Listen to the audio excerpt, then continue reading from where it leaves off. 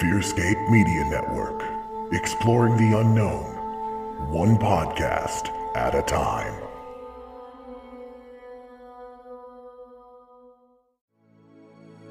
Fearscape Media Network is your new home for everything weird and enlightening. Check out podcasts and YouTube shows covering content from discussions on horror films to the paranormal to meditation. Find out more at fearscapemedia.com.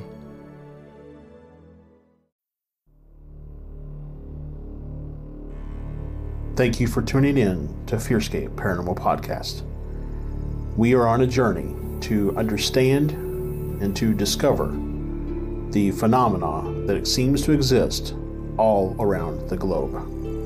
We invite you to join us on this journey into the unknown.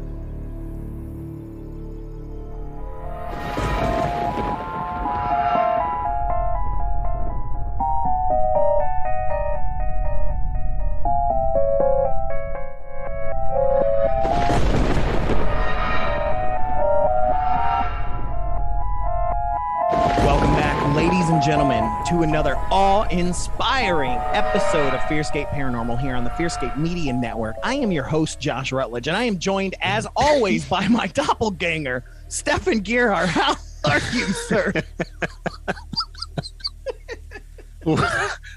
I'm doing okay. My name is Josh Rutledge. I like to read books by audio. I feel like I should change the level of my voice is too deep to be Stefan on. Hey Josh, I'm doing great. Wait a minute. What are you trying? What are you trying to say? No. But no. Thank you guys for tuning in as usual. I am actually Stefan Gerhardt, if you couldn't tell by my smooth, velvety tones, and of course Josh here, begrudgingly. Following my lead tonight. We have a fun show, as we usually do. At least I hope you think so. That's why you keep tuning in. We've got a fun show tonight. We are gonna have a Gettin Spooky episode with someone really, really cool. And we pre-recorded this, and it's a badass conversation. I'm just gonna put it out there right now. This is the guy that was the first person to release the rubber duck video. Andy from the NY UAP Discussion Instagram and YouTube page. Just buckle your seatbelts, ladies and gentlemen. I mean, I'll say too, if you're more on the lines of Cap and you're like language, just there might be a couple spots where you're like, but it's good. Stick around. You're going to enjoy the conversation. Yeah, we loved it. And just a lot of really great information. And Andy's just an amazing dude. So you'll want to stick around for that after the segments. But speaking of which, we got to get into those. So we got to do our shameless plug as usual. Go to fearscapepodcast.com, fearscapemedia.com. Check out all the other podcasts for the Fearscape Media Network. And then while you're on fearscapepodcast.com, you can hit that slash button and then type in store or type in support as ways to help support us, whether it's buying merch or supporting us monthly, or buymeacoffee.com/fearscape and hook us up with a one-time gift, so that Josh can finally get a haircut. Yep, it's been a little bit. In the famous words of Stained, it's been a while! I don't think that's what they sound like. No, it's pure chin rock. Okay. It's been a while. But yeah, those are all the places you guys can help us out, as well as, of course, hitting up our sponsor, Manscaped, Fearscape 20. Hit it. And rate and review. Oh my goodness, it helps rate and so review. Much. Yes. There's an algorithm. It's called the Matrix. And not the one inside Optimus Prime. No, that one is used to defeat evil. No, this algorithm though, it takes rates and reviews and stuff, and it says, hey, these people like this. Maybe other people would too, and it moves us up on the pages of suggestions and things when people are looking for new podcasts. So, and it's perfect since Apple Podcasts and Spotify are our two biggest subscribers. On Apple, you can rate and review, and on Spotify, I believe you can only rate, but still hit us up with that 5-star. Goes a long way. And anywhere else that you can do that, do so, because I don't know. It makes me feel better about my life. We don't have a Yelp, but somebody could go create a Yelp for us and then rate it there if you want. That would be cool. Shout out to listener John Matthews. Again, we did his story recently from the UK. This man went out there and rated and reviewed Fearscape Paranormal. Thank you, sir. But we're becoming fast friends because of Doctor Who and Red Dwarf. I'm just letting you know the discussion has changed, y'all. Anyways, no, I always love to give shout outs to our blanket huggers out there when they rate and review. We always appreciate it. We love you guys so much. But let's get moving on. Let's get to our first segment of the week, Psychic Word of the Week. And now, the Psychic Word of the Week. Psychic Word of the Week comes from the Encyclopedic Psychic Dictionary from June G. Bletzer, PhD. Rest in peace, Honey Bear. I love you even though I never knew you. I know you're here. Let's ghost it up. Patrick Swayze me. So I flipped through the pages and I stopped quick this time because I was like, man, we don't hit a lot of A's. So I flipped through A and I got to alpha state of consciousness. And so Santosh, I know you're listening. You know a lot about this. So biofeedback training is in parentheses here. And it says a brainwave frequency of approximately 8 to 14 cycles per second as registered on the brain rhythm scale used with the electroencephalograph instrument. I sound like you, Josh. I don't even know this word. Also called an EEG. Oh, thank you. That's way easier. 1, universal characteristics of humans that register this state: awake but not actively moving about, resting, relaxed, composed, meditative, approaching the hypnotic state, or becoming less alert to outer stimuli than normal. 2, an awareness of invisible emotional reactions, psychic information, and inspirational thought. 3, to use the conscious, subconscious, and superconscious minds alternately, unintentionally shifting back and forth. And of course, followed up with beta waves. You know, that's why I say, you know, Santosh, I think, was the first one to really teach me about the different states of consciousness. And finding actual, I think when we worked at Barnes & Noble back in the day, and finding CDs that actually had alpha brain waves and things like that to help with meditation and stuff like that built in. It's pretty neat. Well, you know, when we talked about Robert Monroe last week, and that's pretty much the state that he would go into before he would have his out-of-body experience. I'm in Arizona. That's the state I'm in. You're not in a state at all. You're in a commonwealth. Yeah. Okay, so moving on. Moving on. Let's go ahead and get to our next segment, which is got some hilarious spooky news.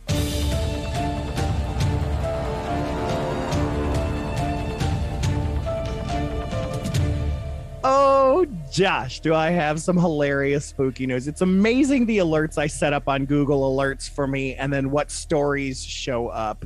I have Satan and satanic on there just for shiggles, and occasionally like an exorcism story will pop up or something fun, but not as fun as the story that I came across today here on WIVB.com. This is WIVB4. I have no idea where this is at. But the headline reads, woman protests Spider-Man sculpture as satanic hate crime against the church. Okay. I'm gonna get you, Spider-Man, you menace. Lincoln, Nebraska is here where it is. It says a woman is fighting the city of Lincoln, Nebraska over a sculpture she says depicts devil horns at a local zoo. According to CNN, the woman demanded that the city remove the sculpture in a written complaint to Mayor Gaylor Baird, saying, "It is a sculpture of 2 hands open, painted red and black, and formed as the devil horns.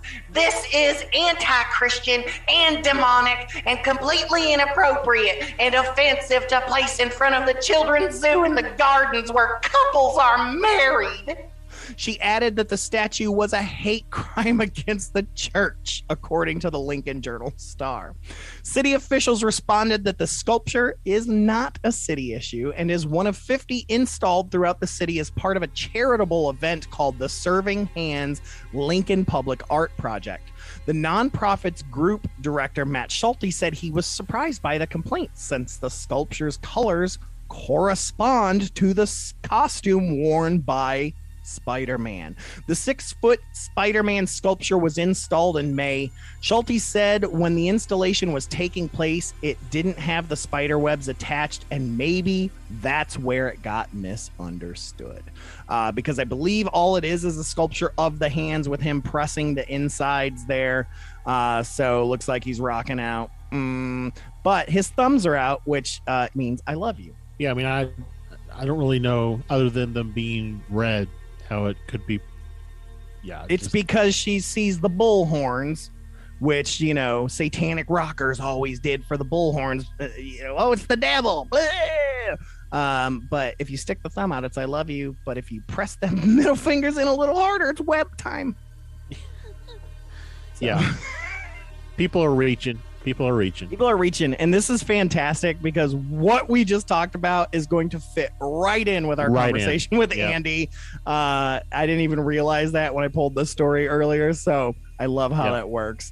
But yeah, that's our spooky, and I'm doing air quotes here, spooky news this week. But it cracked me up, Josh. I had to share it.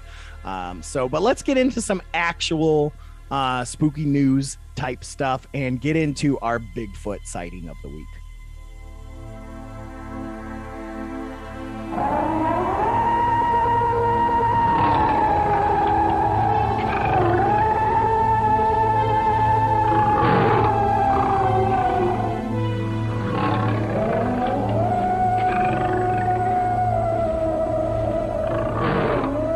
We've got our Bigfoot sighting of the week.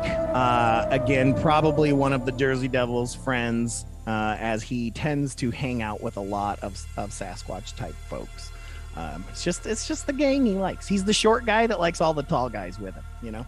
Yeah. Well, you know, Napoleon complex of things. Exactly. So. Yeah. But he runs the show. He does indeed run the show. He's not even here right now. He's actually in a bowling league with a bunch of Sasquatch. Yeah. What it's called. I don't know. I can't. I'm not quick enough to think of anything. Because I like Sasquatch and roll. I don't.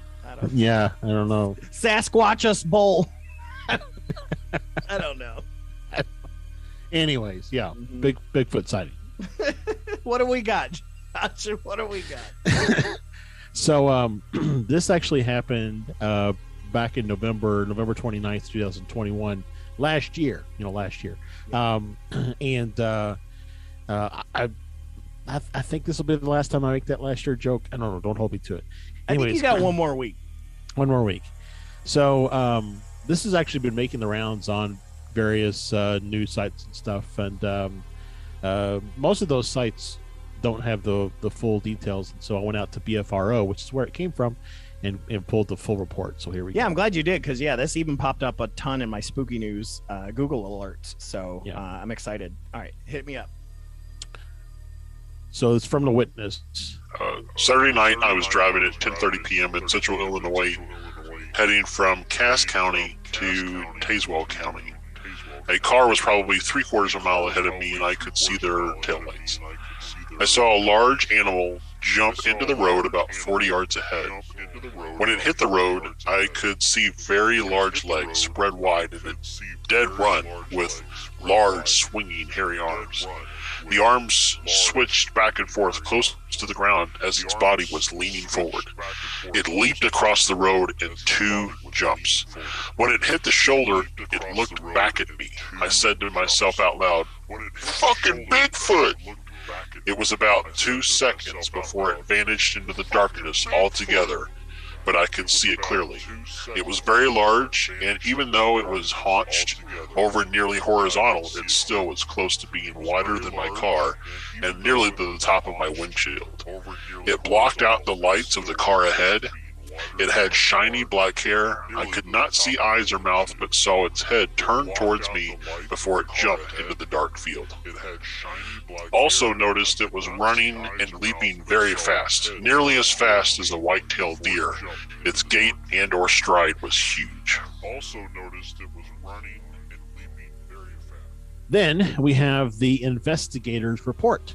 Ooh, cool. So we get a follow-up. That's definitely something I have not seen in the news stories at all. So it says, this is from the investigator Matthew Moneymaker. All right. Okay, shake your moneymaker. Anyways, this is a very reliable sighting. I spoke extensively with the witness by phone. The individual is 59 years old. He has been a design engineer for the past 38 years, designing parts for custom welding machines. He is married and has 2 kids in college. He was not particularly interested in the Bigfoot subject, but he recognized what he was seeing. He was driving 70 miles per hour and didn't slow down much until he reached the next town.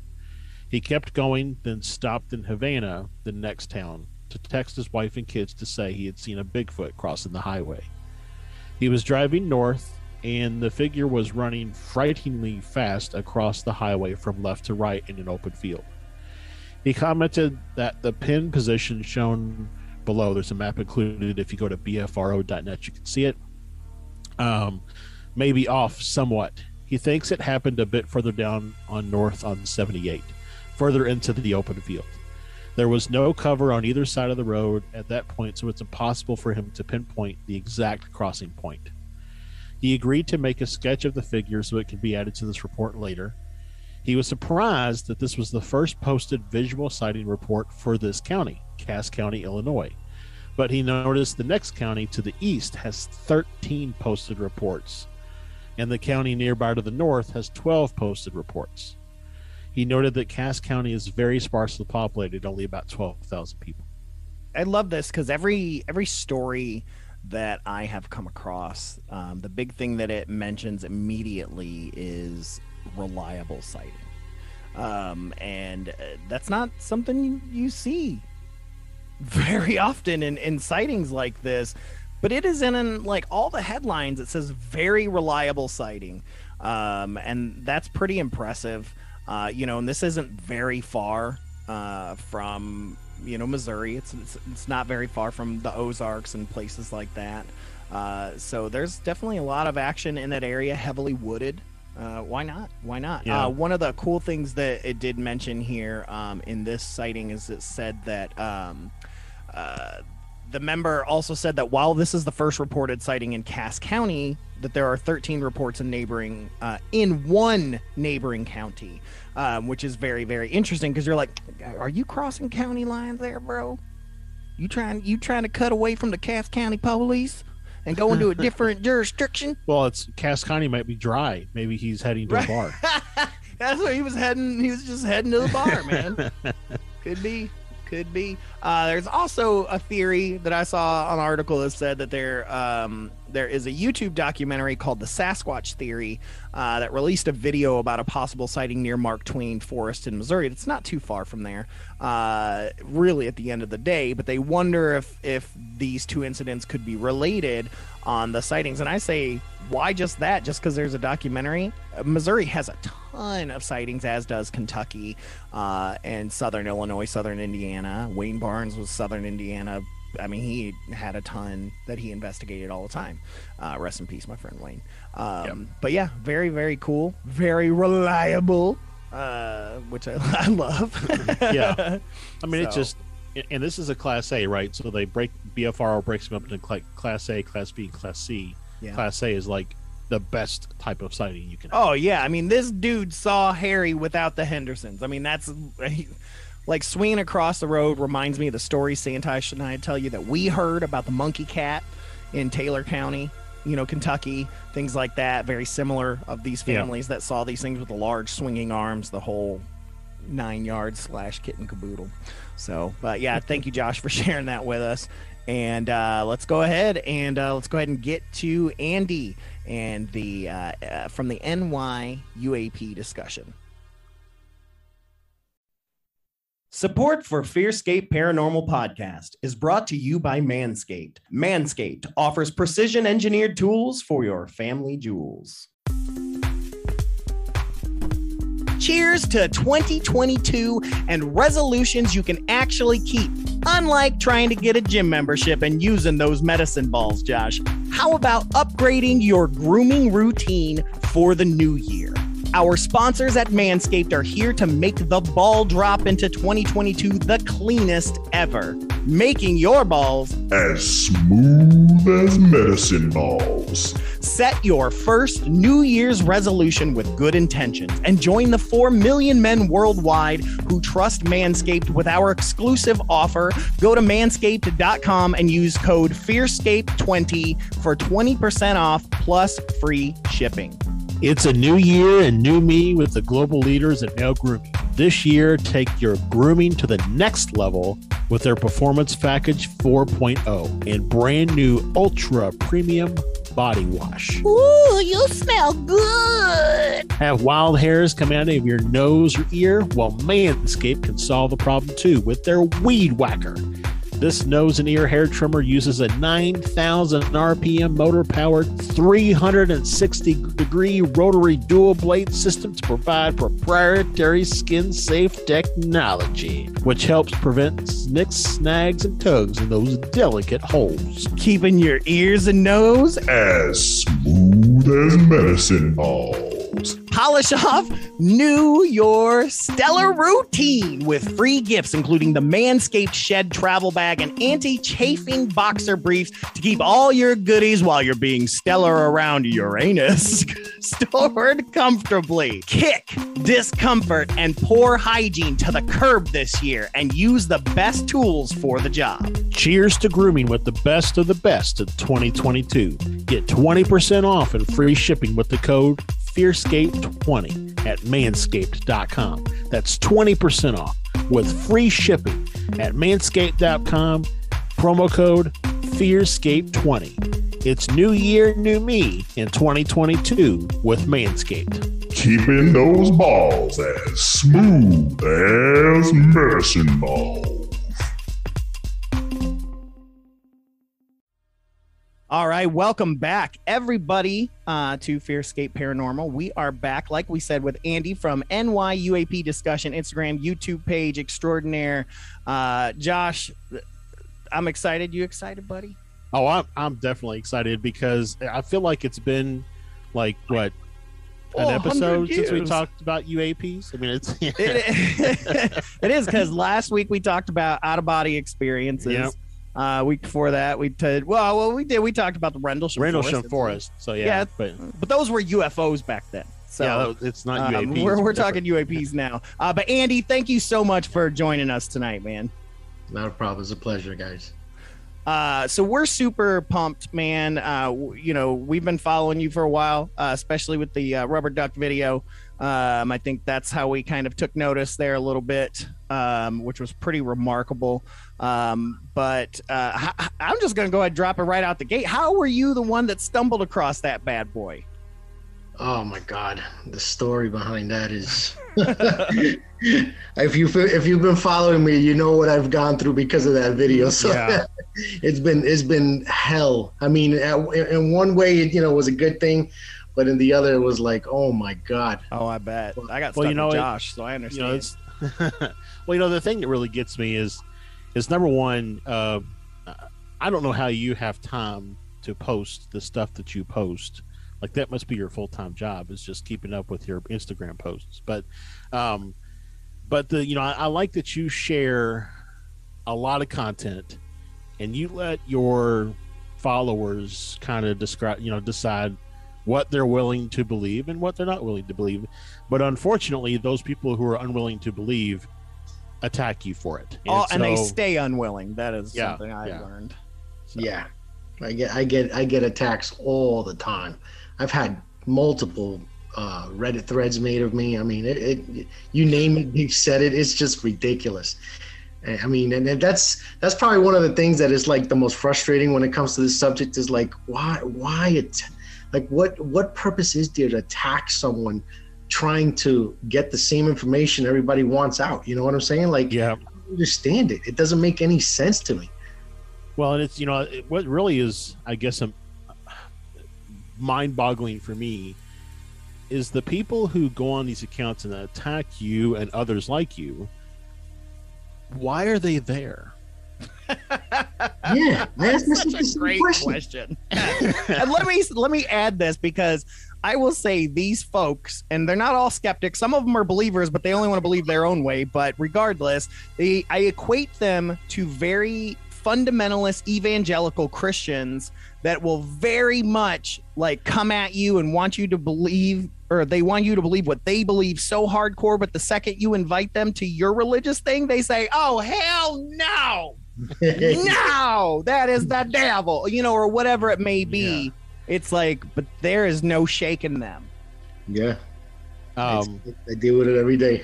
I feel like there's probably a psychological paper here for, for like some psychologists listeners need to like put some time and effort and studies into why people who are like adamantly against something will follow it on social media.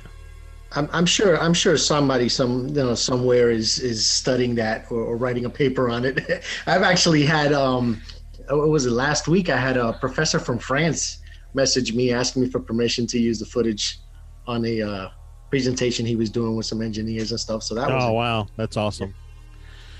But to go back to the question real quick, so I got the footage. Apparently, there was a Department of Homeland Security agent who was following me, and yeah.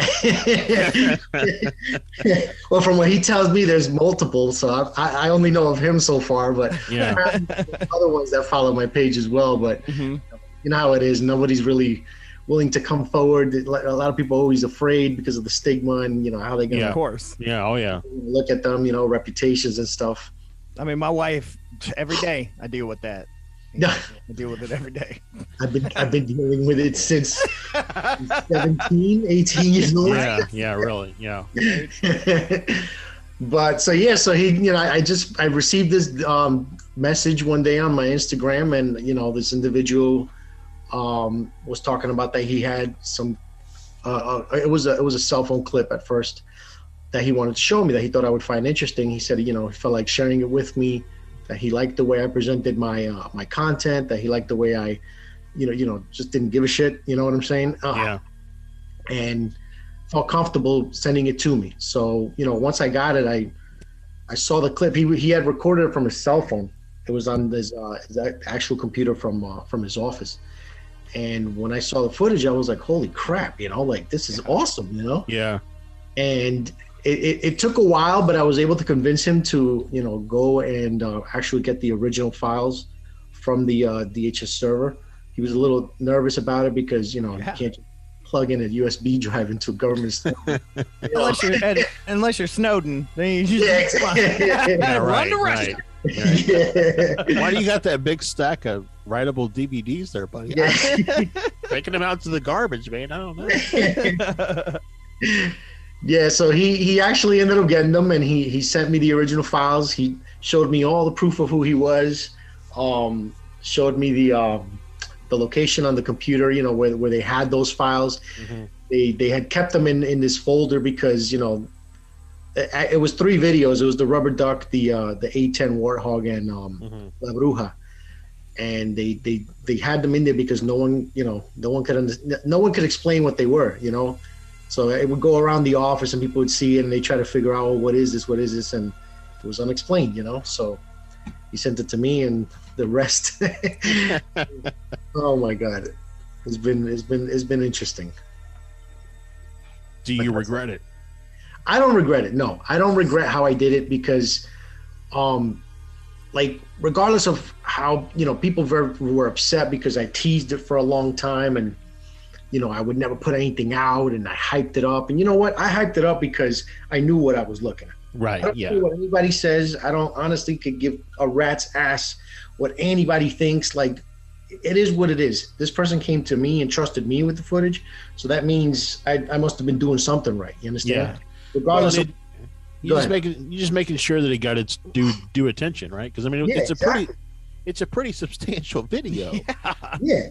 You know, it's not a Batman balloon, you know. So exactly, and listen, we had people from the moment I released it on Twitter, without any analysis. We had major UFO researchers come out and say, "Oh, bashing me right out the back." I'm like, why?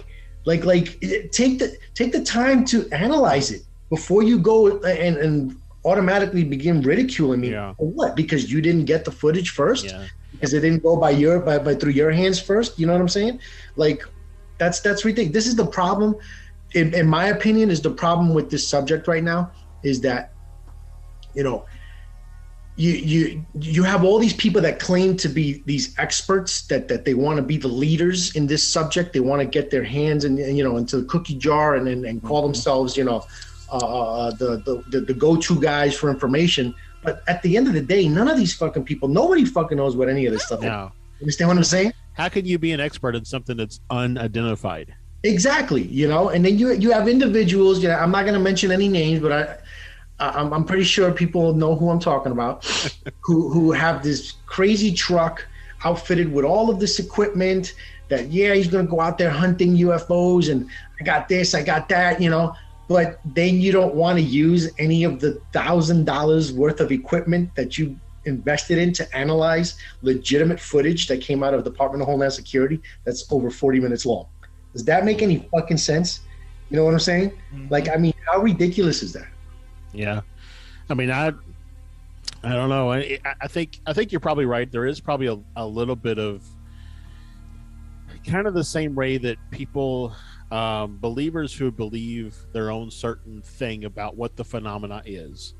There are probably also people who are investigators, right, who have their own methodology of doing investigation. And so when something goes beyond or outside of that, again, it's like I'm right in I have the right path. I've got the magic golden ticket. I get to tour, Willy Wonka's factory. But I don't know where I'm going with that. I haven't mentioned he who shall not be named in a long time, but Stephen Greer is that.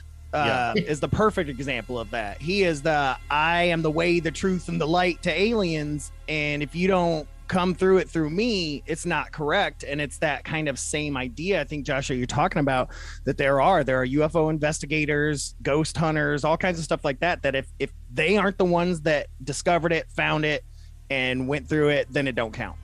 Yeah. It's sad because we see that all the time. When we should be collaborating and working together, there's still this competitiveness in this arena that shouldn't be there. But one of the things. Sorry, go ahead, Andy. No, go. I was just agreeing. Okay. Well, one of the things that I think is we've talked about it before, Stefan, is how hard it is to trust footage because of the number of fakes that are produced all the time. And so, I mean, I'm not gonna lie, I sometimes will be scrolling through Instagram and I'll see a UFO footage video, be like, wow, that's amazing, but then in the back of my mind I'm like, is that fake? Is that real? I mean, it's just, it's really hard. And I think we're at the point where, like, even if somebody had footage, everybody else always talks about, I won't believe in aliens until they land on the White House lawn. Even if we have footage of that happening, somebody would say it was fake. Well, it's the flat Earth syndrome. Yeah. I mean, and plus with, the way technology is now is like, there's now the internet is so full of doubt now. It's like you can't trust anything you see, Yeah. And I deal with it all the time. There's footage that just, for years I thought was real. And I mean, incredible videos. I don't know if you remember seeing one video that showed these like 4 white orbs that kind of came into view while they were looking at a nuclear some nuclear facility. You know what I'm talking about? Yes. That video is one of my favorites. I mean, absolutely incredible. I found out it was CGI. Oh. And not only found out, I was actually sent the link to the individual who created it, and scrolled through the page and saw the process, how he did it. I was like, you have to be kidding me. Why? I'm like, I do that though. It's like, I don't understand why. That's that disinformation shit, and it's like you wonder if he's getting paid by the government to do something like that. I mean, the one that really blows me away, and I recently watched a little a short 1 hour thing about it, is the pyramid over the Kremlin back in 2009 and the pyramid over the Pentagon in 2018 that looks very similar. And I've watched it several times, and like the one that is in the Kremlin, like you see like power lines pass in front of it and stuff, and I'm like, if this is CGI, somebody did an amazing job, and I can't believe nobody's claimed it as look at my example of my work that I did. Well, I actually did a little like investigation into that, and the Pentagon one is one I can say I don't honestly, I haven't found anything that points to that being a fake, because there was multiple footage. Yeah, there was like four different vantage angles that were, and not only that, I found one of the originals that was filmed in the car, and it these whoever was driving took turns and everything and was coming around, and this object was still in the same spot. Yeah. So I can honestly say that one might be legitimate, but it's hard to definitively say that it is. But based off of what I saw and the fact that there was 3 different individuals who filmed it from different perspectives, I'm getting the impression that was actually legitimate. Yeah, and it's like Josh said, it's like, if you're not being paid to do this, why are you doing this, right? That's a big question, because you think about accidental ones, right? We live in the internet age now, so there shouldn't be accidental ones anymore. Whereas like the McPherson tape, for example, was one of the first found footage movies ever made and things like that. So much, but it was back before internet, so it got passed around, ended up at UFO conventions as real footage and all this shit, because people just didn't know, because it was this low budget indie film and things like that. And I can almost be like, I understand. I've seen it. It scares. It's even now watching it, it's kind of creepy, but it's like, I understand that, because there was no internet, there was no shit. But now it's like, there's so much information out there. We should be able to find out, just like you said, and then you can find out, and when that makes things a lot more untrustworthy. And it surprises me the amount of videos that I get sent from people that I know immediately are such fakes, like not even close to being fakes, but they're like, oh my God, Stefan, I know you're into this stuff. Look at this video. And I'm like, dude. But hold on, I got to cut you off there. You brought up a good point, and there's something that's really, really important about that, is the amount of gullibility that is out in the world, that people do believe a lot of these videos are real. Like even ones that when we see are like, this is clearly a fake. There are a lot, and it blows my mind because I see it all the time. I follow pages that I put on blast for posting bullshit all the time, and I read through the comments, and there are people that legitimately believe these videos are real. Yeah, that's just not just 1 or 2 people, but thousands of people. Because I do the same thing. I follow them too, and especially these ones that people send me, I'll go to those Instagram pages or Twitter, and I follow them back and back and back to all these other boards where they're posting. There's hundreds of thousands of other people that are like, oh my God, this is incredible, and I'm like, guys, it's the spaceship from Flintstones ahead, because it's got black drawn lines around it. Like they didn't even white out the look, there's Fred, he's still there.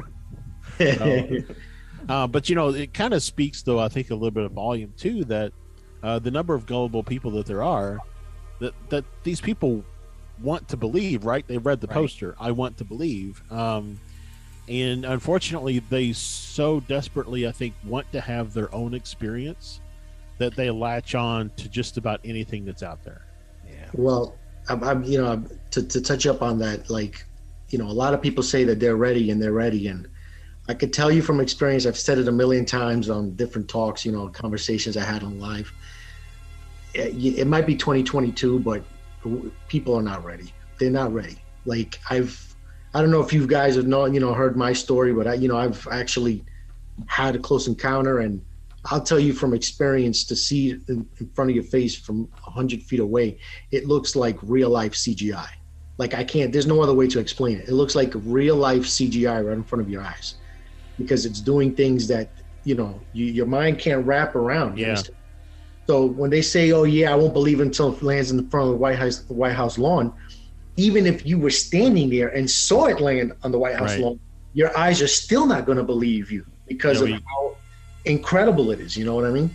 Like Stefan, you talk about we've referenced it lots of times on the show, but about how when the ships came from Christopher Columbus and other European settlers, that a lot of Native Americans they talk about how they probably didn't even see the ships because they couldn't process. Yeah, their brains couldn't process something like that. They had no idea what they were looking at, and that comes. We talk about this a lot too. Is that, and that may be why also some people don't see something, but other, like, there may be 6 people there. 3 people see the thing in the sky, but the other 3 are like, I don't see anything. That their brains may not be able to wrap around what it is that they're seeing because they can't handle it. They can't process it. Like it's like a, I don't know. Like they're blocked. Like it's like like a defense mechanism. To like a good example of that is the Fatima incident, where all the thousands of people showed up, and when some said they saw something and others said they didn't see anything, but everyone was in the same spot. So that's a perfect example of it. Maybe they weren't ready to, or they just couldn't understand what they were seeing, so their mind wasn't able to register it. Right. So, and I've said before, we've talked about this a lot, that paranormal experiences, I equate them to like all of a sudden you get a Jeep and you see Jeeps everywhere all of a sudden, that it's that same thing. You have that paranormal experience and it like unlocks that block in your head that says, now I recognize this, because most people that have a paranormal experience, it's rare to meet anyone that only has one. Like it's like once you got one, it's game time. Well, it's opening a door, it's opening a part of your mind, because you a lot of people don't understand, like, you wake up, your daily routine revolves around just going to sleep, waking up, eating your breakfast, going to work, doing whatever you do. You know what I'm saying? Like that's your life. That's as much of reality as you know. You know what I'm saying? 3-foot world.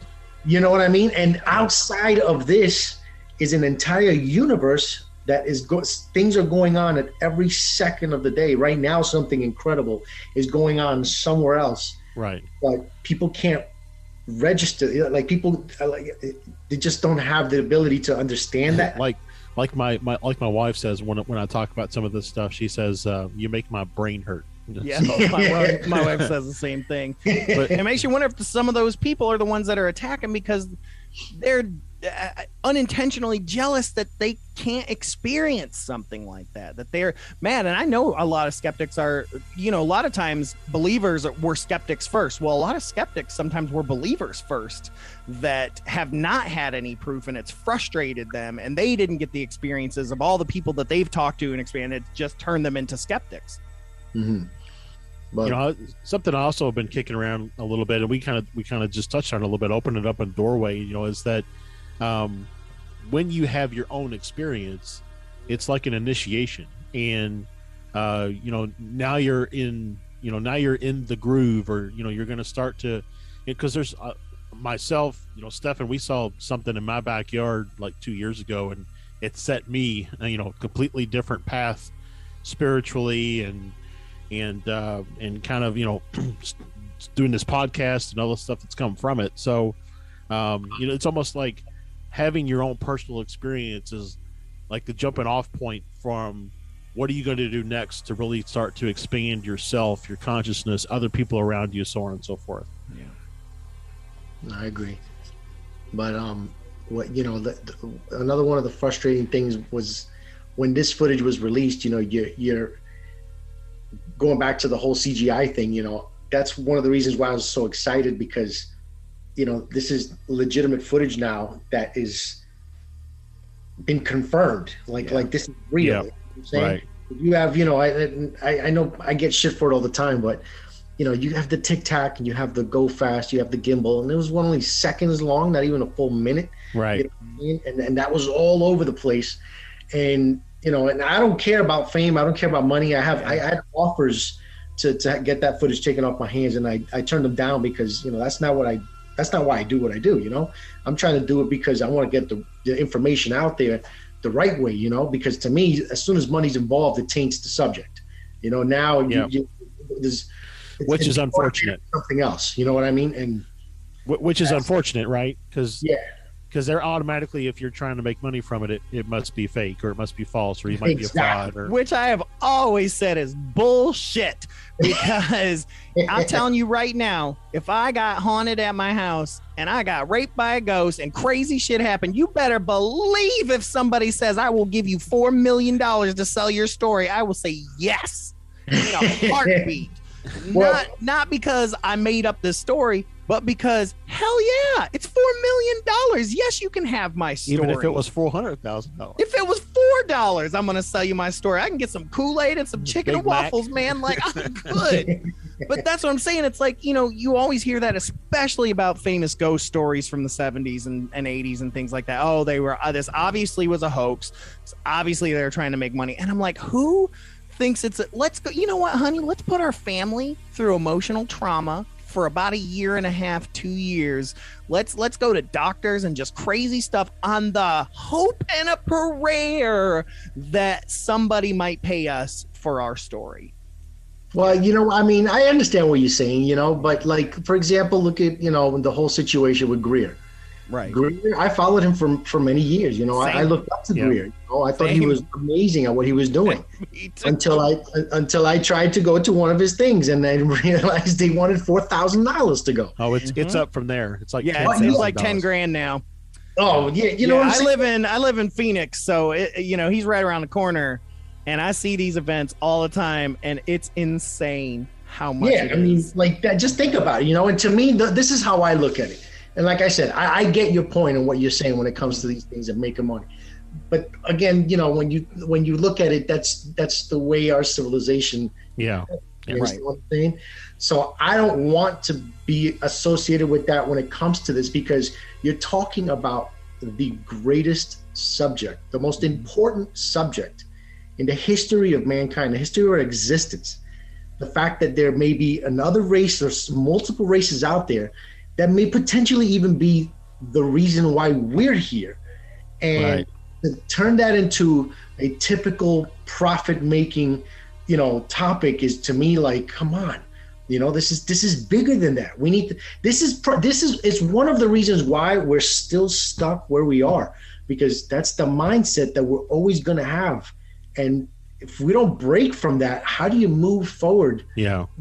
I mean, and you're right. And it is. And once they do kind of get a taste of that money too, I mean, like I love Lou Elizondo. I got to give him credit for pushing the narrative. But a second we heard about his book coming out, we stopped hearing him sharing information, you know? Exactly. And so I get frustrated with that too, because it's like you had a noble cause, then you realized there was money, and then you were like, well, shit. So I'm like, and then the same with Greer. Like, I followed Greer for a long time. It's the same thing. My God, the early stuff that he did was so incredible. But when this cult leader thing kind of happened, like where he wanted to be on the opposite side of what Lou and Christopher Mellon, those guys were preaching, that's when it went to shit. It sucks, because he was a pioneer that really pushed some lines, and now it's gone. Now he just looks like another cult leader. Greer was the very first person to actually push disclosure in 2000. What was it, 1 or 2000? Yeah, with the press club. Stuff. I mean, think about that. He pulled that off in the early 2000s. Yep. You know what I'm saying? Like, he had all these people, all these major individuals come forward talking about it. And then I don't know what happened, you know? It's, again, money gets involved and it taints it and ruins the subject. Well, you know? I'm glad he brought up that Lou thing, because I thought as soon as that happened, I was like, oh my God. I already knew what people were going to say. Yeah, I did too. I'm like, why are you going to announce a book knowing that you have this information on this topic that we've all been waiting years to find out about? Yep. Now you're not going to tell it until we purchase your book? Yep. Well, you know what I'm saying? Like, come on. What really gets me is that the last couple of interviews that he did before he announced the book, he would, you know, I'm not going to answer that. I'm not going to talk about that. I'm not going to talk about that. No, I'm not at liberty to talk about those things, so on and so forth. But yet now all of a sudden, all that stuff he wasn't at liberty to talk about is going to be in his book. Exactly. Yeah. It's like, come on, I mean, and I've, I can't. Yeah, and it's like, again, I don't begrudge a man for trying to make some money. I get that, but when it's something important like this, like you're saying, I don't think we should be holding that. No, absolutely not. Not with this. I mean, just think about it. Which was his biggest bitch, was that the government was holding it. You know what I'm saying? That's why I was like, come on, bro. Like, and listen, I'll tell you from, I can't divulge, I'm not going to go too into this because I don't want to, I don't want to piss off the wrong people. Right. But I will try to get to the gist of this. I've had personal interactions with him. Mm-hmm. He actually personally reached out to me when he heard about the rubber duck footage and the A10 and all that. And from personal experience, back and forth and, messages, direct messages with him, I personally saw a side that he doesn't show to the world. You understand? And me seeing that and some of the things that he was kind of, I guess you could say, doing to me, or kind of like leaving me hanging after, making me feel like, okay, yes, this footage I want to see this footage. And then all of a sudden leaving me high and dry for months after, constant promises. Like, bro, I ended up actually telling him, listen, like, are you fucking with me or what? You know what I'm saying? I did ask him. He wasn't too happy about it, But I did say it. I'm like, bro, if you don't want to talk, just fucking say it. You know what I mean? I'm not gonna fucking get upset.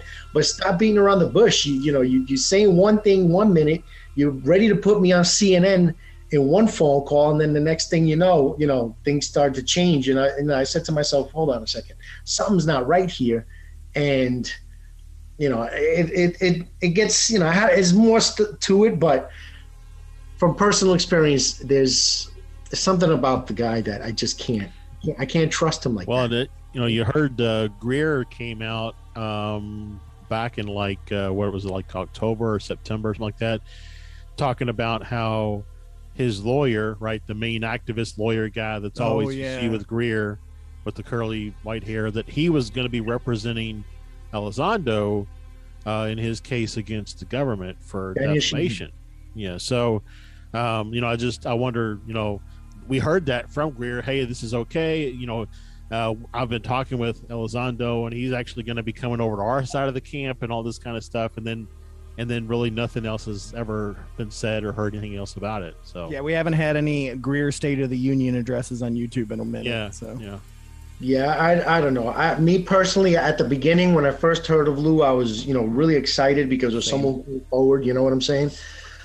But it's just, like I said, from personal interactions and things that I saw that, behind the scenes, I can't trust him, Well, it's the same thing with Doty. It makes you wonder if he's another Richard Doty. It's like, is he lying to us even now? Because you can't trust Richard Doty to save your life. I mean, no matter what, and he'll admit it. Like, I could be lying to you. I don't know. Yeah. And I mean, Lou essentially worked for a similar organization. So it's like, is this all part of that narrative? We don't know. See, then that's another thing. I had someone, unfortunately, once again, I can't, no, it's okay. But, this individual confirmed with me in the conversation that, the suspicions and the things I was raising up, the questions I was bringing up in regards to, this, that were valid. He confirmed this with me, and this is an individual that I know I can trust. Mm-hmm. So hearing that from it kind of made me feel a little good. I was like, all right, I'm not crazy. Yeah, right. Your intuition's on point. Yes, exactly. And the way I look at it now is, like you, Steph, you said, this is someone who, he was a part of the secrecy. Like, people forget that. You understand? He ran this department and kept it hidden. He kept the secret. He was a part of it. So now, part of the black budget, dude. Like, I mean, think about that. So we're just supposed to just absolutely trust everything that he's saying, his motives and all this. Like, I mean, it just. After a while, seeing and putting all the pieces of the puzzle, you start to see a different picture, and then you say to yourself, all right, hold on. Yeah. Something's not right. You know what I mean? And then, you know, the fact that the DOD came out and said, you know, he actually never ran that team and he was never a part of that department and all this kind of stuff. And of course, that could all be misinformation as well. Mm-hmm. So, I mean, it's like we're caught up in a web of something here. Caught up in a web of lies. I know. And you know, and just so you know, I gave him the opportunity to look at Rubber Duck before I released it, and once again, he basically just I'll get back to you, and never did, you know. And then I'm not sure if you saw an interview that he had done with Max Moskowitz. I forget it was. Oh my God, I forgot where it was that he was at. But anyways, I asked the question. I told him about the footage, and stating that, you know, the organization that was analyzing it confirmed that, you know, it was legitimate or something like that. I made a comment in regards to that, and he responded and said, "Oh yes, that he knows of it and knows that it's real and it is legitimate." When the video finally got released, I believe it was the Sun that did an article on it, had all of that information, had his quote from that, you know, video, and the same day, later on that same day, Lou Elizondo had them change that, and it then stated that it was balloons. And I'm like, wait a minute, how is that possible if you actually never bothered to analyze the footage? So not just because you saw 2 seconds of it, it's balloons. So that's when that was the second red flag for me. Yeah. And I realized, okay, now he's playing games. You know what I'm saying? And now I have even more of a reason to not trust the guy. So it's a lot. It gets deeper, but you know, I'm not gonna. Okay. I'm not gonna. I know. We all know you just cry yourself to sleep at night.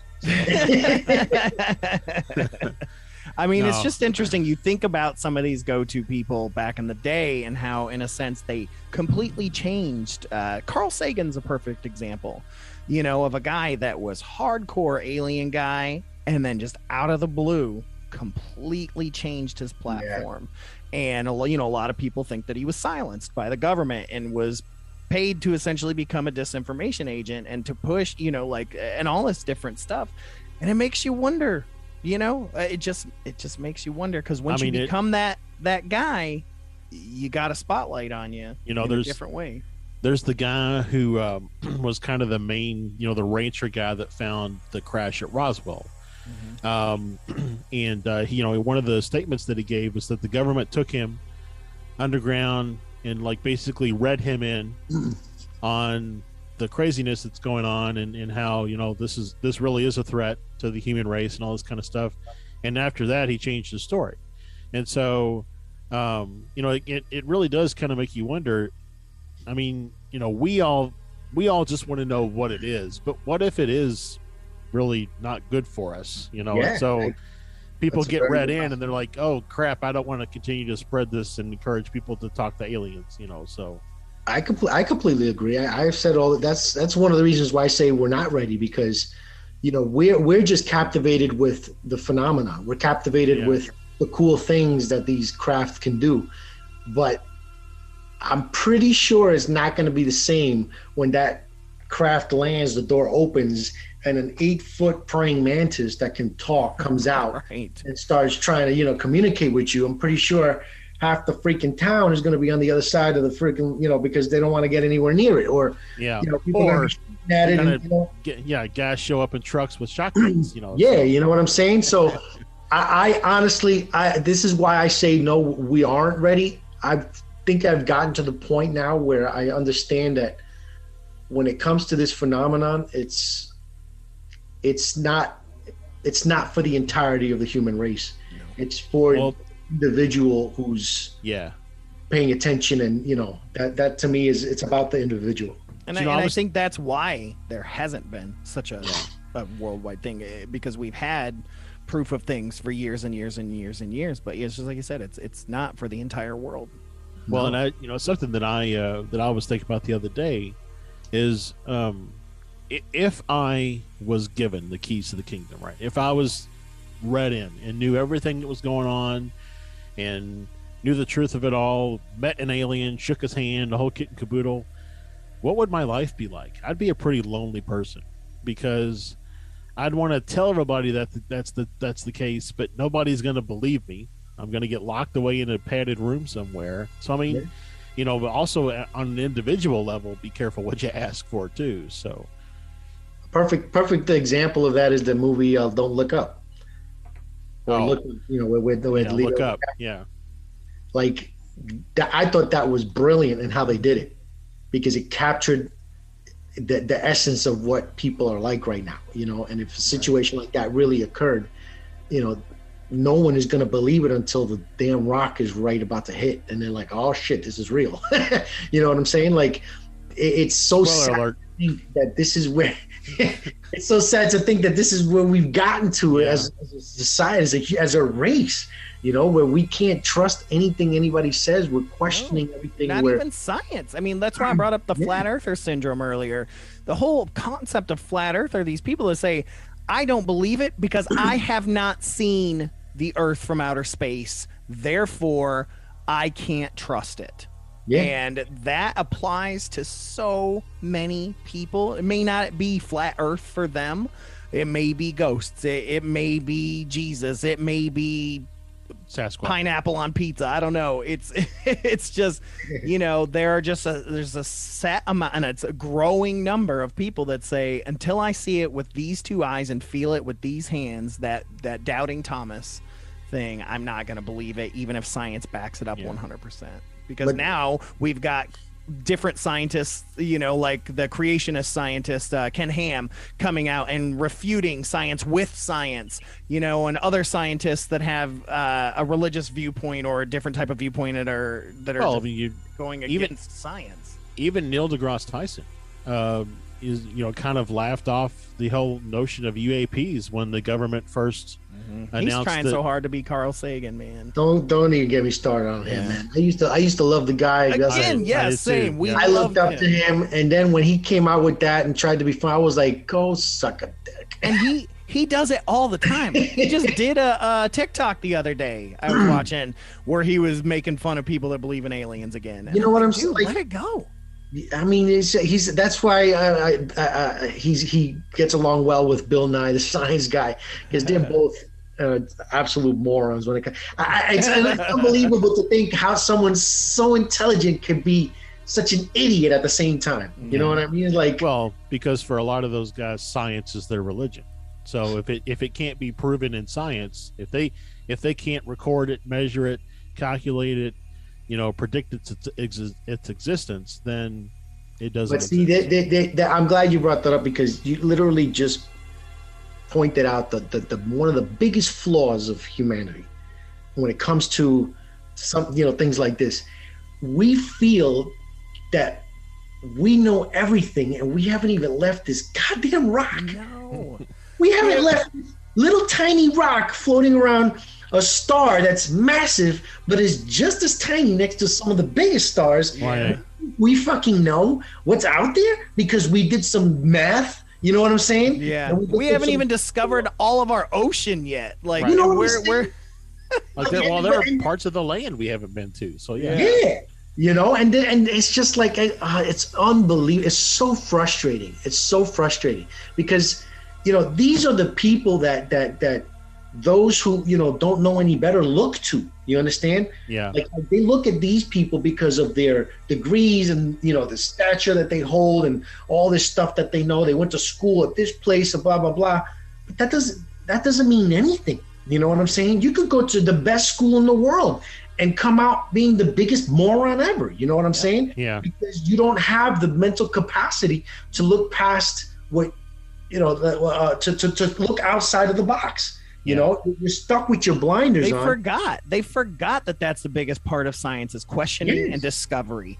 Like, that all the laws and everything that you're so proud of that you quote all the time, those weren't laws at one point. Had Galileo not said screw the church, you know, we wouldn't know the things we know, and so on and so forth. And it's like, guys, you forget about discovery too. It's okay to say, hey, there's an infinite number of possibilities out there in an infinite universe that alien life could be one of them. Here's how it could happen. And also saying, nope. Intelligent alien life far beyond our comprehension of intelligence too. I mean, and not only that, but your science is based off of the planet's environment. You understand what I'm saying? Yeah. You're basing all of our information, all of our knowledge is based off of this one rock, this one dome, this environment in here. Right. Who knows if a planet orbiting a dual star system exhibits different physics? Right. Yeah. Or something else that we've never seen. We've never seen before. That's where our science always, we fall short. We can never move forward from that because we can't think that way. You understand what I'm saying? It's like one of the most important things about all this is imagination. If you don't have it, then how far are you going to get? Yeah. If you can't let your imagination go and just think of these possibilities, and you're right there. You already failed because you're limiting what you can, where you could reach. You're limiting your reach. You understand? And that's the biggest problem we have. Yeah, I completely agree. Yep. That's why I said it's about it's the individual. And your I don't knows aren't good enough for me. And you're saying, well, there's a possibility that it's a balloon, so therefore it can't be an alien spacecraft. No. There's a possibility it's an alien spacecraft, so therefore it can't be your damn balloon. Okay, like that works the same way on my side. If I wanted to, don't make I'll give you an example, right? With rubber duck. So it was analyzed by a ton of people, right? Mick West, all these people said it was balloons or a drone carrying drugs and blah blah blah, all this crap, right? Long story short, just so you know, my source finally came, and told me that he's ready to come forward. Oh, awesome. Yeah, because he was afraid of doing it before because of, his retirement. He didn't want it to interfere with that. So this was only about maybe 3 or 4 days ago that he informed me of this. And we're working on ways of, getting his story out there properly. Yeah. And one of the individuals, he spoke to an individual that had done an analysis on the video that came to a conclusion that it was a parachute or a latex balloon. And he was adamant, like that was it, because he had a specialist, a friend of his on the show that, had many years of experience with FLIR and convinced him that that's what it was, right? He had a conversation with my source for about maybe 15, 20 minutes. And he was like, he goes, okay, so I don't think this is a balloon anymore. Because, I told him, I said, look, you have to understand, you can't, these are individuals who were trained to observe. That is their job, is to observe. You understand? They are looking through cameras every single day. They have to discern what is what, how to distinguish, and a friend from foe, all that stuff. They're trained observers. So if there is a video that no one can explain because they have no idea what it could be, then take it from the people who are trained to look at things that the object was unidentified. You understand? Right.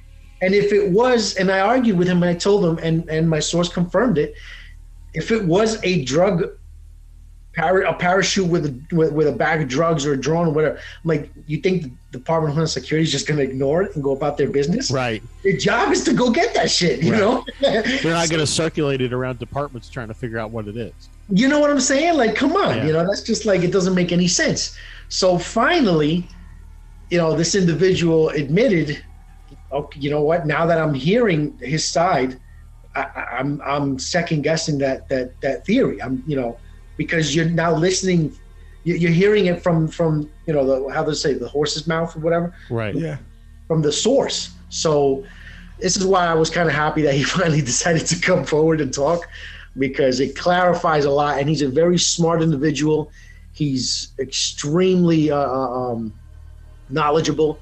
He has, he showed me all his degrees and certificates. And the guy is, he's done a lot. He's done a lot. So I take his word for it. And if the guy tells me he has no idea what it is, I'm going to go with, okay, this is unidentified. You understand?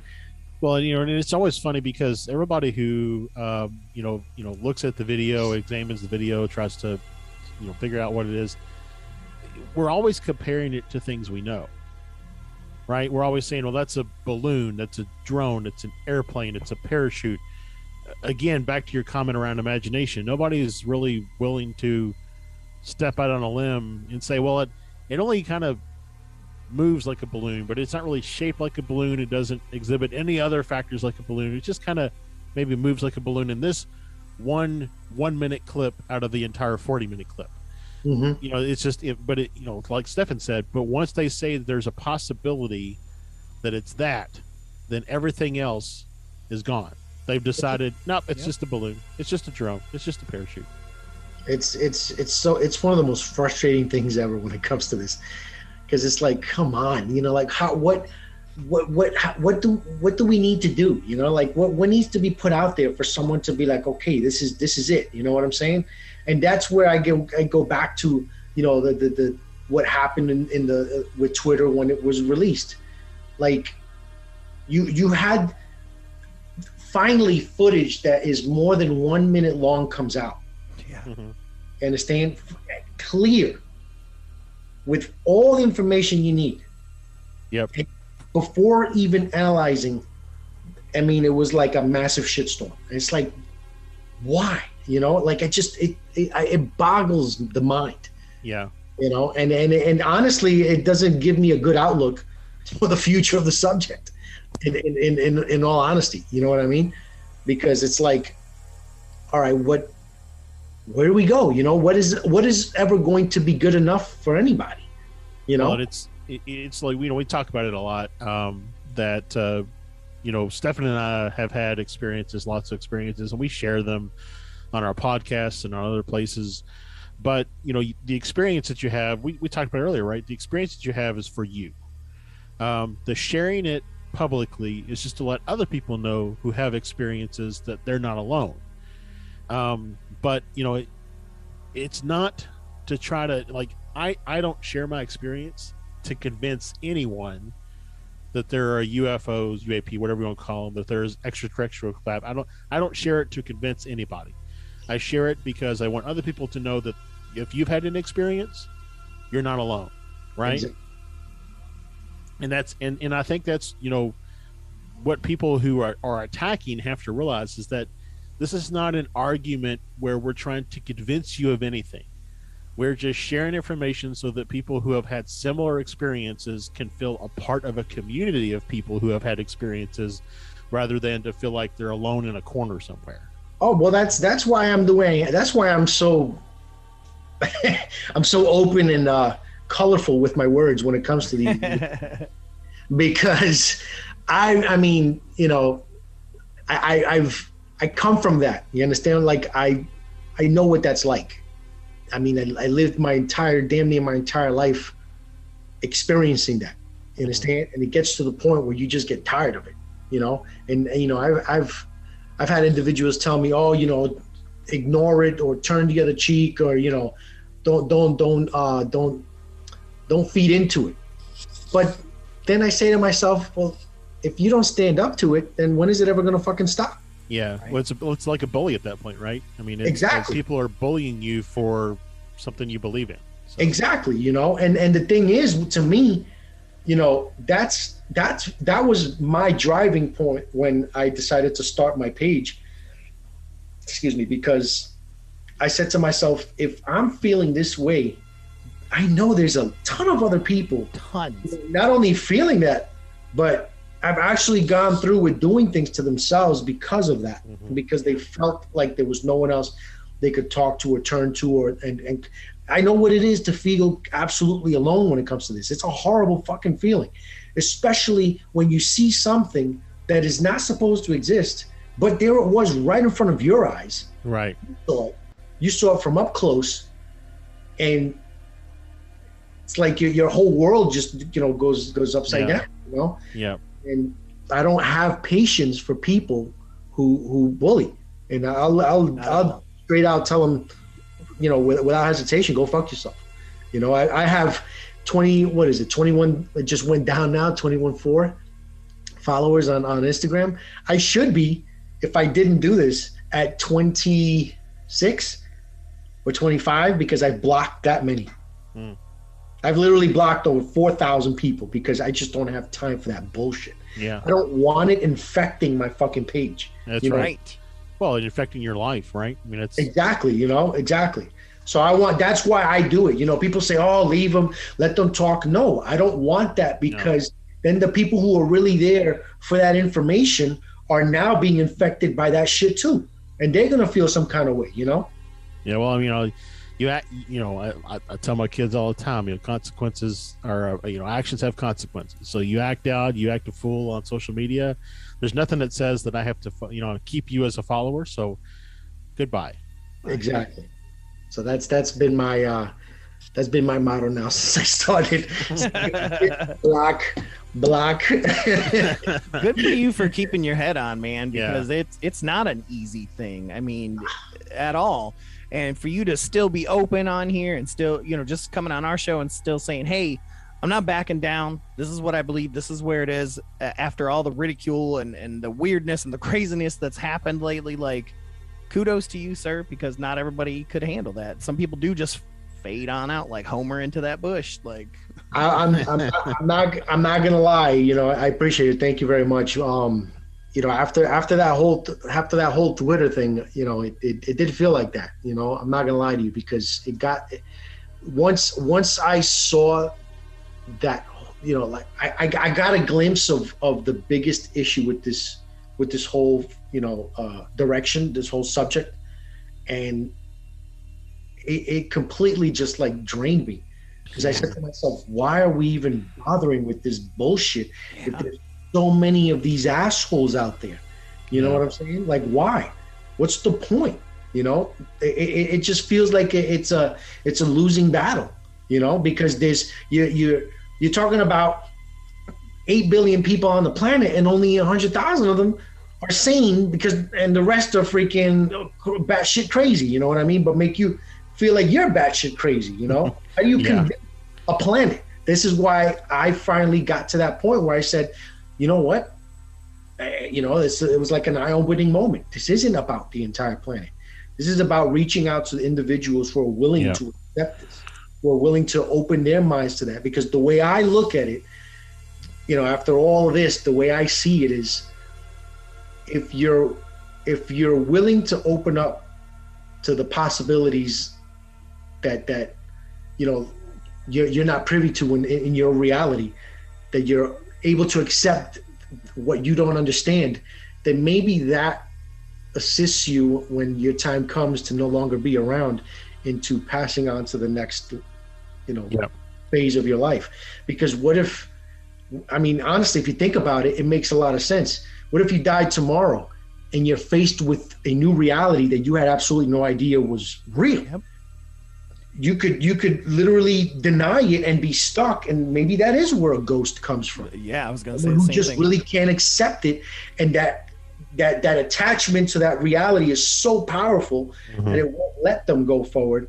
But if you're open-minded and you can accept these things, and you've been that way your whole life, when you're really faced with it, you could say, you know what, okay, I could take that step forward to see what happens when I go through that. You know what I mean? Right. Yeah. So that's why I've come to that conclusion that it's about you, the person, what you're able to accept, what you're able to take in and say, you know what, the possibility is there. Yeah, maybe belief on the personal level, right? Not belief on the holistic. Yeah, that's what I think. Honestly. Yeah, I agree. And it's something talk about the whole world. I mean, I do like that. The one thing that I like about new and improved Greer is his idea that if just 1% of the world were to meditate on a consistent basis, that it would kind of raise or change the overall vibration, and like sort of like a ripple effect, or one drop of oil in a thing of water, it can really affect the entire thing of water. So it's kind of the same thing, I think, with people who have their own experiences. Is the more people who have their own experiences and are willing to open their minds to what that means, right, to what that entails, The more people who can do that on a personal level, the overall world will be affected because of it. So again, personal experiences and personal beliefs will change the world. Oh yeah, I agree, and I also, another thing I always, mentioned is, our children are also a massive, how you could say, man, I just had the word. They are the number one, I guess you could say. I just had it in my head how I was gonna put it, and it just slipped. Let's just, in layman's terms, they're important. Yeah. They're because if you think about the incidents with in Australia with the UFO incident with the school, the ones that John Mack investigated, and Zimbabwe, and the one in the UK, somewhere in the UK, I forget the name of it. Rogan had asked a question to I forget that producer, the director's name that did the Phenomenon. He asked him why these ETs were visiting these children, and they were like, he was like, did they not realize that they're kids or whatever? And I'm listening to this, and I'm like, I like Rogan because I know he's about this whole thing, but that question kind of got me a little frustrated. Yeah, because I'm saying to myself, like, they're coming to the children, if you think about it, because they are our future. You understand what I'm saying? They are the ones that if you can plant that seed of that reality into that kid's mind, it's gonna. Well, and they're unencumbered. I mean, they have not been bullied down by society to what is real and what isn't real yet. And their eyes aren't so fixed on what they're told yet. They can still, you always hear those stories that kids can see things that adults can't see. Exactly. And so I would absolutely go to kids before I would go to some adult that's going to be like, you're a daemon. So it's like, it's a little bit like, I don't know if you watched the show Lock and Key on Netflix, but adults forget magic. So once they turn 18, they can no longer remember magic. And it's kind of the same way in our community, right? I mean, when you grow up, for some reason, you can't accept that there might be the possibility of magic in the world. But kids still have that. Yep. And so you're right. I mean, you plant the seed, they're not encumbered. All the stuff that was just said, I mean, it makes the most sense to go and talk to the kids first. Also, makes me think of that song, I believe the children of the future. I was thinking about that too. Extra chocolate, ladies and gentlemen. But I think this, honestly, I think where we're at right now is a really, really, really important point in our existence, because we've finally gotten to that. We've finally gotten to a point where we can talk about things like this, and it's a little more accepting now. And that's important for that same reason, because now we can implement this and we can teach this and open our children's minds, and you don't know what that can bring on for the future. I'm glad for social media and YouTube and podcasts, because before it was like coast to coast is what you had. You know what I mean? It's like now anybody can talk about this stuff. You don't have to just be some special guy that gets invited to Coast or on Unsolved Mysteries or something like that. The conversation is indeed much larger, and I do like that. Yeah, and I'm waiting for the day that some college offers a UAP course. Oh, that would be interesting. Well, like I said, I was surprised that I got that message from the French teacher and on Instagram. I was excited about that. It made me feel good that it was actually being brought up in school. Yeah. And it is cool. I mean, and you are seeing like a lot of the news stories because of disclosure and stuff like that. That's getting closer, and all the stuff that's going on. They're showing a lot more polls of believers and things like that, and it has significantly risen. The younger generation, from Gen Xers down, millennials, Z's and stuff like that, they are far more open to be believers into this than the boomers and the silent generation were before. So because they had decades of so much disinformation. Yeah. I know. But yeah, so Andy, I want to thank you again for coming on. I want to give you an opportunity for let people know where they can find you, out there in the socials or whatever the case may be. The Instagram and YouTube are the only two I really use. NY UAP Discussion for both. That's the name I use. Great. Awesome. And if you guys have found this on our Facebook page, you'll notice the link there for both of those on this post as well. And so make sure to subscribe and all that stuff to the NY UAP Discussion, because it's something else, man. Andy, thank you so much, dude. This hour flew by way too quick for me. No, it was a pleasure, guys. It was a pleasure. Yeah, we would love to have you come back on and just chat some more down the road, dude, because like I said, this hour flew by way too quick. We could shoot the breeze for a long time about this stuff. I'm down. I enjoyed it. I always enjoy conversations like this. Thank you, Andy, dude. Man, Anytime. great conversation. I thoroughly enjoyed it. In fact, it's got me all jazzed up for the rest of the evening. Me too. #, call me, Andy. Reach out. We'd love to chat again. Do not be surprised if we have this dude on before the year is out again, because I enjoyed the shit out of you, Andy, and I love your tenacity and your sense of humor, as well as your passion. It's good to see folks like that in our community. Jeez, get a room. I know. I said #, call me. But no, seriously, love that, man. Great conversation. Much appreciated. So if you haven't yet, get your butt to the YouTube page, to the Instagram page, and follow this man. Lots of great, reliable information. Yeah, really. I mean, there's a lot of we've talked about it when we were talking with you, but I mean, there are a lot of junk sightings and stuff that are posted on Instagram and Twitter by a bunch of accounts. Andy tries to make sure that he's putting good stuff out there. Yeah, he's vetting that, and that's something that's important, because not a lot of folks do that. They just put whatever is out there, whatever's clever, and it turns out to be the McPherson tape. So just saying. Which is on Shudder right now. You can watch it. It's pretty interesting. Anywho, we'll go ahead and get wrapped up, Josh. I'm just, like I said, I'm jazzed. I'm still jazzed. Yeah. And we talked to him a minute ago, and it was great. But just a reminder again, go to fearscapepodcast.com/support or fearscapepodcast.com/store.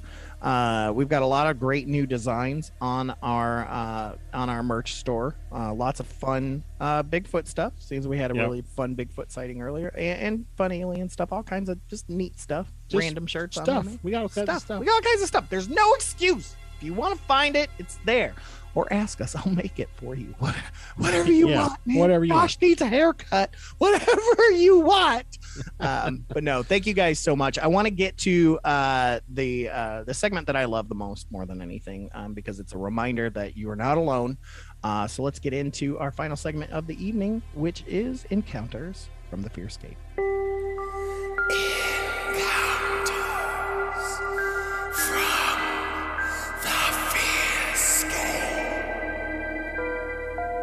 All right, Josh, this one comes from further than the UK this week. This encounter from the Fearscape comes from Greece, the country, not the movie, which sucks. Grease 2, # all the way, is from Greece, from a listener named Vasiliki, and it's a good one. I'm just going to leave it at that, as I do, because I don't want to get spoiler alert. It's more fun to listen. So this is the story, the encounter from the Fearscape from Vasiliki from Greece. From Greece, not Brees. Oh, Lord. Briss is a whole different thing. Anyways, here we go. So I've had a few experiences, but 2 are the most memorable ones. The first one I had was about a black humanoid figure walking towards me inside an empty house. It has almost floor-to-ceiling windows on the front, and I said humanoid because while it was shaped like a man, it was out of proportion and kind of fuzzy around the edges. This house is considered to be cursed because it was built on an old threshing floor, and that's a big no-no there. I was visiting family in Greece there. The owners died in a span of 2 years of each other. The other one that I experienced, I was with 2 friends of mine, and we were walking on an empty neighborhood street, and suddenly, while it was a sunny afternoon, it became like it was about to rain in a matter of seconds, and everything was in slow motion. Like, the sound of our voices were weird, like we were underwater, and we were even laughing when it happened because it sounded so odd. And we saw this black figure running past us, and it touched me on the shoulder. Now, this didn't last more than 10 seconds, I guess, but it felt like way more because of the slow motion feeling. As we were moving around slow-mo, this thing was moving at a normal speed. Both of my friends saw this and felt everything that I did, and we were scared, to tell you the truth. I have no idea what that was or the first one was, but we've all got some sort of theory. Shadow people, man. Yeah. What's crazy to me is the slow motion things. I feel like we've experienced throughout our lives similar moments like that. Sometimes my night hag syndrome stuff feels that way. It's not just, my body that can't move, my brain moves slow. But when those things are moving at regular speed and everything else is moving slow, it's weird. Yeah. I mean, it makes me think of, like, maybe that has something to do with the time loss experience. Yeah, maybe. That, like, things are just moving really fast, and so it feels like you have lost time because your brain can't process how things are moving so fast. I don't know. Yeah, I don't know. It's very, very interesting. Thank you, Vasiliki, and I apologize if I mispronounced your name, but I think it's beautiful. But thank you for sharing that. 2 experiences in one go, man. Like, nothing like seeing black figures or shadow figures or humanoids that are not shaped correctly. There's nothing like it. So please share those stories with us. You can send those to fearscapepodcast@gmail.com or hit us up on any of our socials at fearscapepod, or even just go to fearscapepodcast.com and submit a sighting. We would love to share those encounters with everyone else because, again, we want you all to know you're not alone. You're not. We have our creepy catch up, and this is your opportunity to share your creepy catch up. So, and I always love when Santosh comes on because he's like, I've got 5 months worth of creepy catch up I want to share with you guys. And I'm like, we do Astral Stew and you never talk about it because he wants the blanket huggers personally to hear it. And I love that. Yeah. So, but yeah, that's all we got today, Josh. Again, make sure to follow the NY UAP Discussion on YouTube and Instagram. Make sure to follow us on all of our social medias. Make sure you guys are checking out the Debriefs Tech Talk on the debrief.org, or just simply put in the Debrief Tech Talk into YouTube. You'll find us there. We've got fun stuff going on there with our new show, Tech Talk. It's a lot of fun, and we have to shamelessly plug it. We have to. I think it's in the contract. It is. It's in our Fearscape contract. Anything we do outside of Fearscape, we have to. We have to plug. Yeah. We have to promote it here. I've been petting Kenobi, my dog.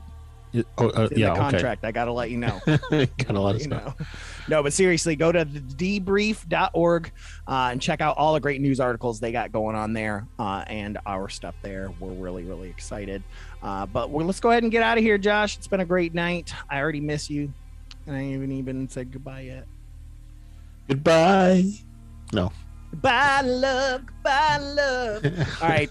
Thank you guys so much for listening to Fearscape Paranormal here on the Fearscape Media Network. My name is Josh Rutledge, and keep your eyes on the skies.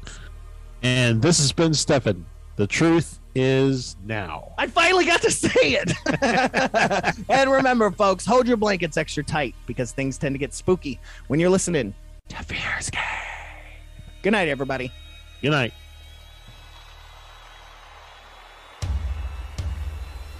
We hope you have enjoyed this guidepost on the road of high strangeness with us. And we thank you, as always, for listening and joining our caravan to the weird and unknown. Please consider supporting us as we continue our journey to find the answers we all seek. fearscapepodcast.com/support.